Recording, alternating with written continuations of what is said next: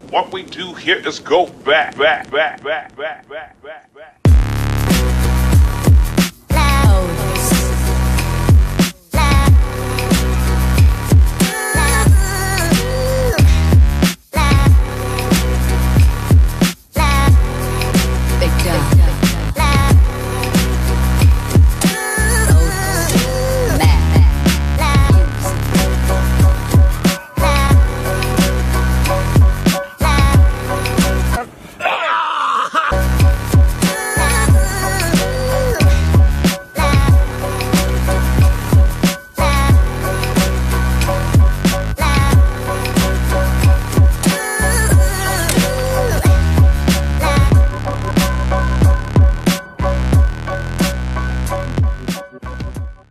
Today we're going to talk some shit about tech destruction channels. I'm sure you guys have seen them. They will tie some fireworks to an iPhone and blow it up, or they'll shove an iPhone in a donkey's ass to see if it survives.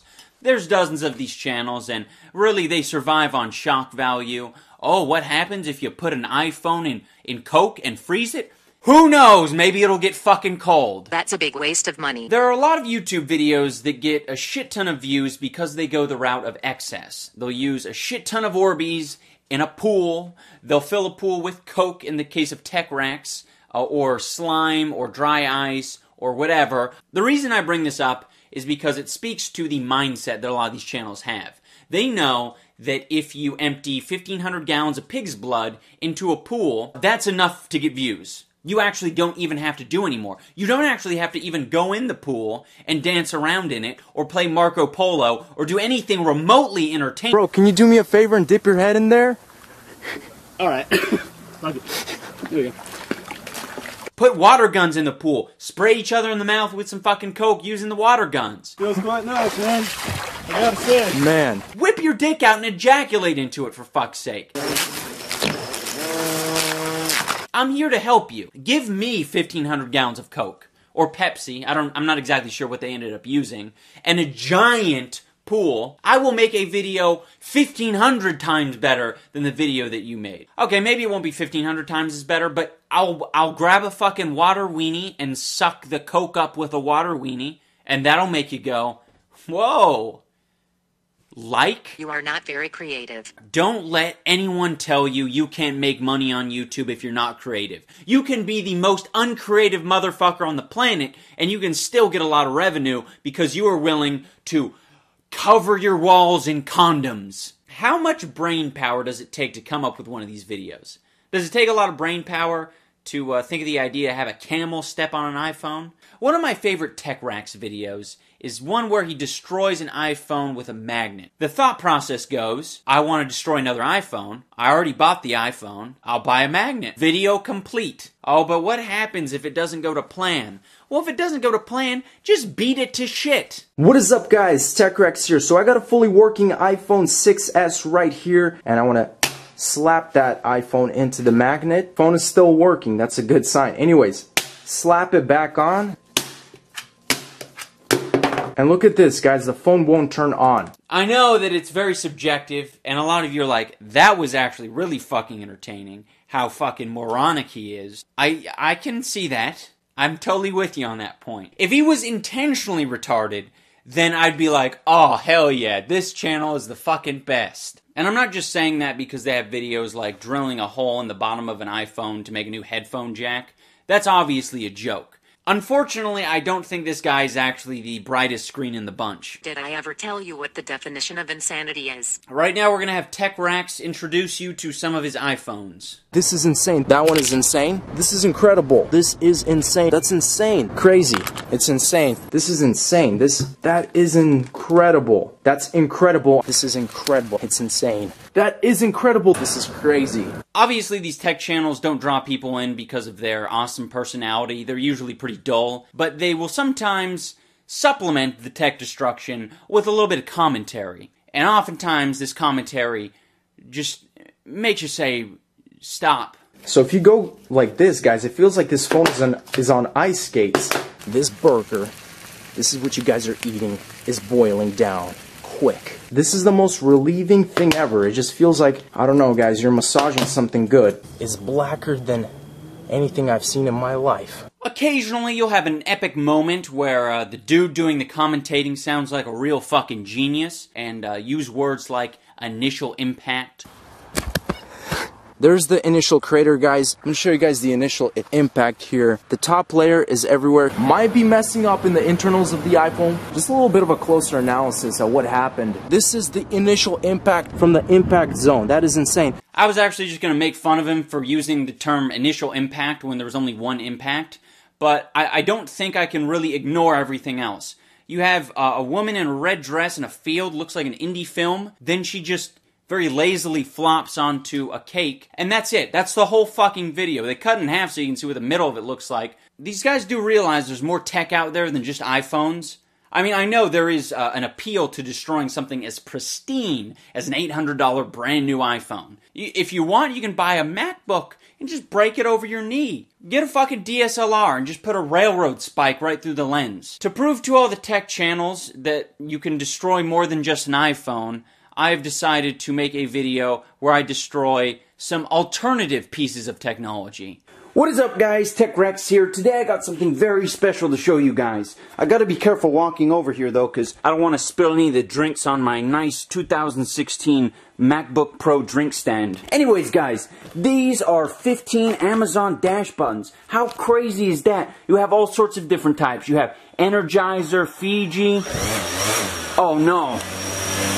My clothesline turned on. Like I was saying, guys, what we're going to do with these 15 Amazon Dash buttons is we're going to grab them and slam them into a blender, and we're going to blend them up and see if any of them activate. How crazy would that be if one of these ordered me some Energizer batteries? Okay, guys, every time something gets ordered from one of these Amazon Dash buttons, you're going to get a notification right here on my phone. Alright, guys, this time to make sure we waste as much money as possible, I'm going to take down the lid. Wow, guys, you have to check this out. We have Doritos Dash button order placed, Bounty, your Fiji Water Dash button is currently unavailable, Playtex Sport, Hershey's Variety Pack Dash button. What's up, guys? It's 4 days later and we have all the products that we got from the broken Amazon Dash buttons. Here we got the Hershey's pack, Doritos, Red Bull. Whoa, this is really crazy, guys. Slim Jims. Alright, guys, now we're going to blend up some of the things that we ordered using the Amazon Dash buttons, just so it can be full circles. Whoa, guys, how crazy is that? It leaked out all on my bed. What the heck? I just bought these sheets. So freaking unsatisfying. One of the reasons people watch these videos is because they're satisfying. You know, if you can get it out of your head that that iPhone that's about to be hit by a hammer could have been mine, if you can get that out of your head, then it is satisfying to see something break, to see something shatter. However, there are a lot of these tech destruction videos that are the least satisfying thing on the planet. What's going on, guys? Tech Cunt here, and today we're going to destroy a drone. Why would you want to do that to your own drone? That's Tech Cunt. Let's take, for example, putting the Xbox in the pool full of dry ice. In the pool. Whoa, it's so satisfying to see it just disappear into the fog. Now you see the iPhone, now you don't. Dropping the iPhone 7 Plus from the world's tallest building.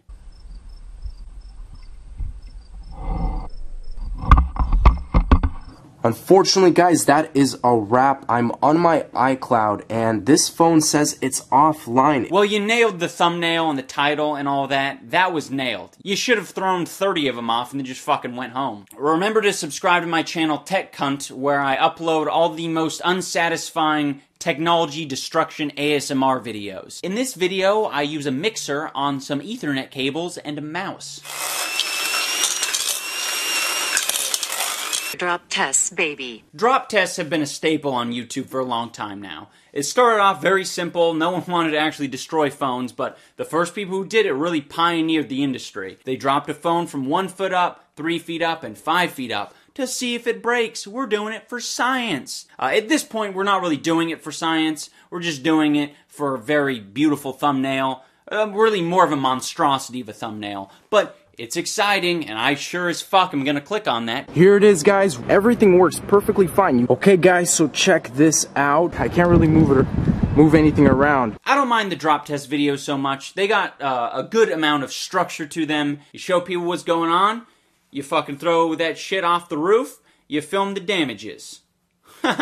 What could go wrong? We're gonna see if this iPhone will survive a 50-foot drop in this thing. Alright, that seems like a good enough slot for it, don't you think? Alright, there we go. We're all the way through. If you want, you can even cut out a little window right here so you can actually fully use your phone. Hello? Is anyone there? Lamp drop test. We're gonna put the iPhone in a lamp, and then we're gonna drop it and see what happens. Our breakfast is done. We're gonna do drop test in a toaster. Wine bottle drop test. If the phone doesn't break, does it really matter? We're breaking a wine bottle. Alright, dude, we're just about ready. We got all the phones in place. I'm gonna do some final preparations. You can go downstairs and get ready.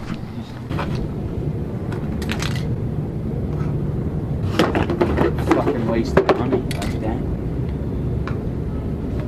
Yeah, man, this is super high up. Hey, dude, I replaced the phones with cardboard, so don't get any close-ups on the phones when I drop them.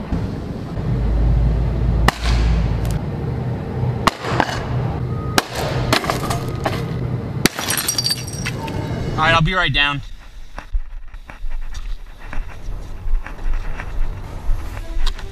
Good. This little comedy skit. I'll check. Take off now. Yeah. Wherever. I already got you guys on camera doing this?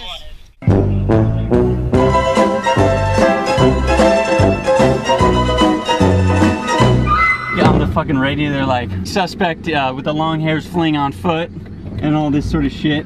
And I thought you were gonna get rolled up, dude. Thank you for watching. This has been Content Cop.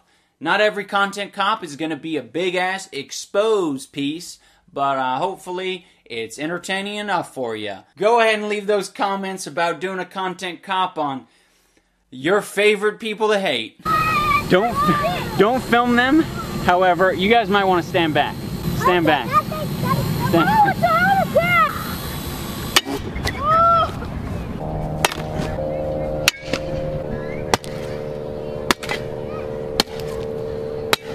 No, that's probably good. My name's